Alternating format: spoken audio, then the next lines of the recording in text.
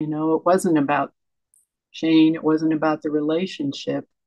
It was about what it triggered in me when things ended.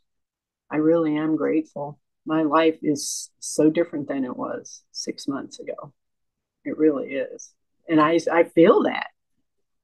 I know that. This is beautiful Kay. She's 67 and met a guy who completely turned her life upside down. They went into a whirlwind romance and were long distance for about 2 months. And then when she asked for what she perceived to be a healthy amount of communication, he pulled away and just asked to be friends. This triggered in her deep abandonment wounds that had been dormant but had been subtly affecting her and her whole life and were now causing her to act obsessively about him. I couldn't believe how it just put me into this tailspin of dark, panicked.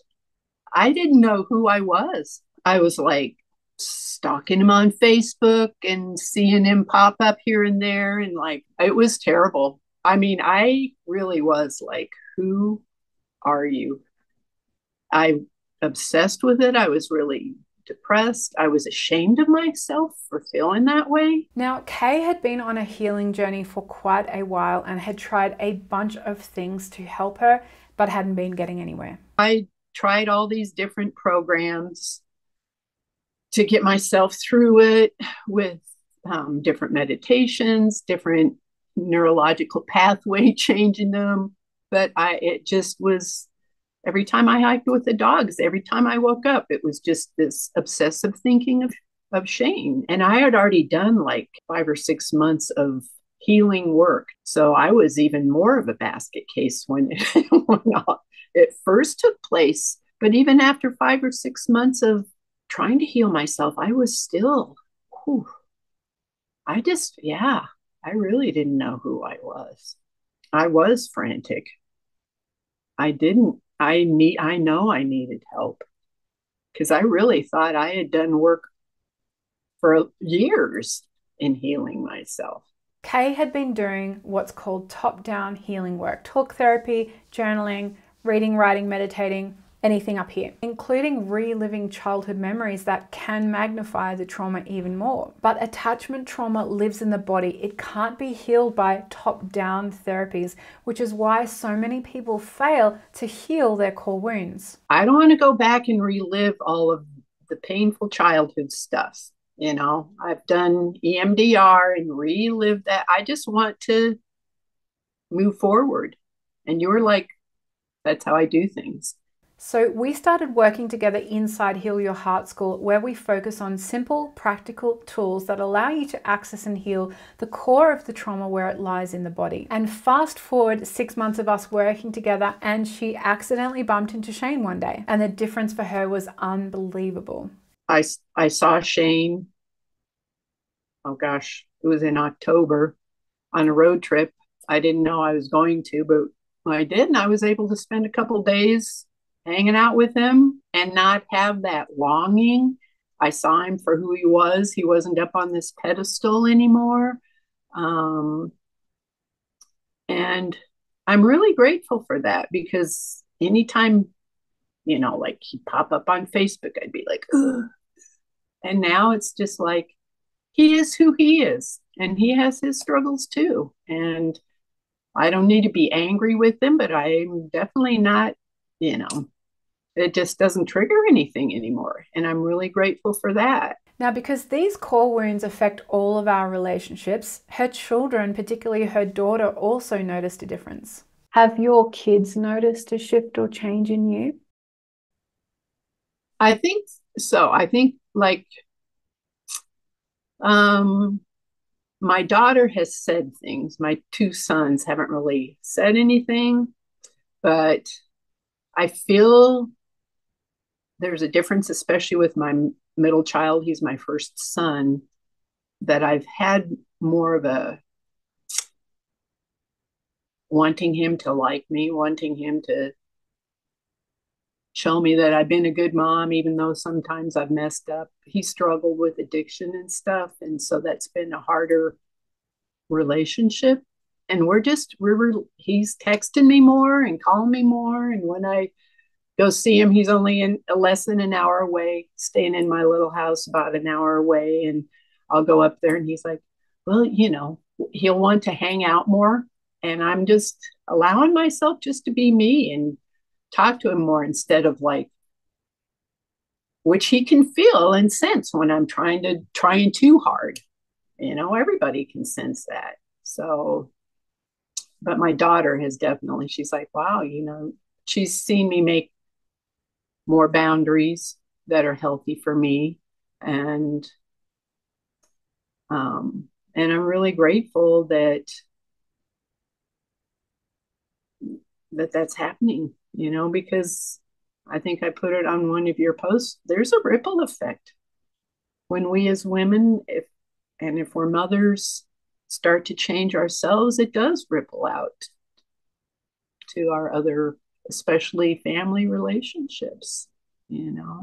Another thing that my daughter has noticed, which she's also been a good support, is like if I need to say no, or I'm not going to do something that I think somebody else wants me to, I'm always like defending myself and giving reasons why. And it's like, no, all I have to do is say, I can't, or I'm really not interested, or I don't have to follow with this because blah, blah, blah. So that's been really nice too, just to be okay with just keeping it simple. Now, how did she actually do it? Let's remember, Kay's core wound that was triggered when Shane pulled away was created by subtle attachment trauma from Kay's earliest relationships, her caregivers, before she could even talk, which is why talk therapy doesn't work to heal this wound. Let's hear it in Kay's words. It isn't just talk therapy. It isn't just read and journal and reflect,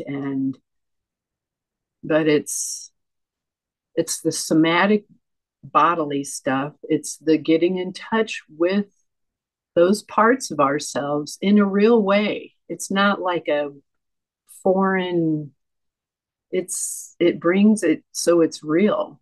And trusting our body when we feel something, really pay attention to that and what is going on there. Now, this isn't just any body work like breath work or somatic experiencing.